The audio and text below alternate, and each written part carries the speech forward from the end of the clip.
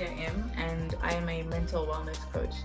I just want to talk to you today about women empowerment, and not just in the sense of how it's been done. I think we're really grateful for all the developments that have been made and all the strides that have been taken by different people across the globe on women empowerment. But today I wanted to talk about women empowerment in terms of how we as women support each other and how important that is for our communities. As a woman myself, I believe women are pretty much the cornerstone of our communities. We raise children, we take care of our families, and a lot of it is really from our nurturing nature, which I think is a really powerful trait within women. And I feel like a lot of that builds our communities up and really strengthens our communities. When a woman is confident in who she is as a caregiver, it's really an amazing thing, because the children that are raised in that home and the people that she interacts with really grow up and move into life with a really strong sense of self, a really strong sense of self-worth, a strong sense of identity. And so it's really important that the woman is empowered. But now when it comes to women working together, sometimes we just don't get it right. Many times women are very aggressive with each other and not very tolerating of each other. We actually tend to backbite a lot and sabotage the next person's progress. And I don't know why that's the case, but that happens a lot. The phrase or the terms catfighting, those things come from women just always being catty with each other when it's not necessary. And I feel it destroys the core of where our societies are going, because if women cannot support each other, we cannot support the strengthening of the environment, we cannot support building each other up, we cannot support our values as a family, as a community, as a people. And so it's really important that women start to stand together in pushing this common agenda, because when women do well, when women start succeeding, it will build so many others up. And that's why I think that's really an important thing. And when it comes to women mentoring each other, that's also a very important thing in our communities, because if I've made it, I should be able to empower my sister on and just give her information on how I made it without having to sound arrogant or boastful. It shouldn't be such a big task for me to just share what I've learned in my journey. And that's where a lot of women aren't getting it right. That's where a lot of people aren't getting it right. It's important that we share our journeys as women and share our successes and even share our failures, because some lessons do come through failures, do come through setbacks in life. And so it's really important that women build each other up and we share those stories, the good, the bad, and the ugly. And I feel as a mentor to another woman, it's important that you share honestly and openly, just like I just said about sharing our highs and our lows. Because as you teach someone, as you guide someone, as you support someone in their own journey, they need that vulnerability from you so they can also learn how to be vulnerable. We need to create safe spaces for women. We need to create safe spaces for each other, because no one knows the struggle of another woman as another woman does.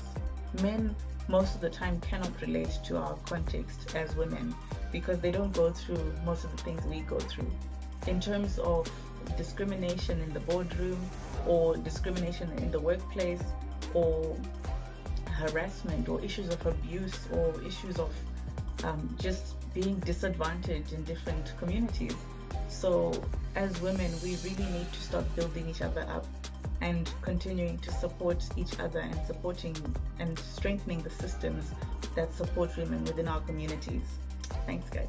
I really feel with a lot of those things, men cannot relate because men don't really experience most of it the same way women do. And it may happen to them, but it's never in the same degrees So it's always something that you have to look at as a woman and say, there are women that I work with here, or there are women within my community that are experiencing these things. How can I be a mentor to them? How can I support them through their own journey?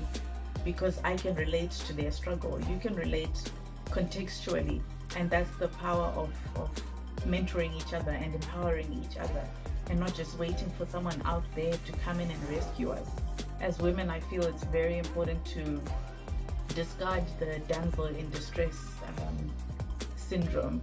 I feel like we need to stop waiting for someone else to rescue us. We need to actually step into that space and start coming up with solutions for the issues that we face as women. And when we stand together as women in dealing with those issues, our solutions are more effective. They are much more effective because they are coming from someone who understands it fully, who understands the full context of what's happening. And so that's why it's so important for women to step into those spaces and start empowering each other. And I feel as a woman to woman mentor, I feel it's also important that you can relate on an emotional level with the next person. I think the sensitivity to someone else's pain, the sensitivity to someone else's plight is something that is so crucial when you're helping someone, because people don't really open up as much anymore. The world we live in is so cold in terms of just emotionally being distanced from each other. We don't connect as much anymore. And so it's so important when you want to empower someone else, or when you want to support someone else, that you relate to them on an emotional level and you connect with them. Because when people feel like they're cared for, when people feel like they're wanted, or they're being loved or welcomed, people do tend to do better. People perform better in situations and in environments that are more nurturing to them, that are more caring, that are more welcoming, that are more warm. And that's what I would encourage women to be to each other. We need to stop the hostility. We need to stop the violence against each other.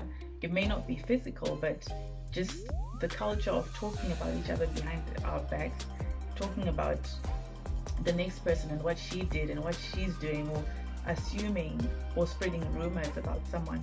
That culture needs to end. We actually need to step into a place where if you hear something about another woman, maybe in the workplace, you defend her. Not because you fully know the facts, but just from a place where it's not okay to tarnish someone else's image. It just shouldn't be okay to make someone else sound like the worst person in the environment. You never really hear men going on and on and on about the guy next door, but women do it so much. And that's something we need to stop as a culture. We need to actually uproot whatever that is, whatever that hatred or jealousy, wherever it came from. We actually need to uproot it. So it's another thing that as women we need to step up and change the cultures and the systems around how we deal with each other. I think if we come from a place of forming sisterhoods, forming safe spaces for women, forming support groups, forming circles where women are accepting of each other, we will actually start to change or see changes within our societies, within our communities. And little girls won't grow up in competition with each other anymore.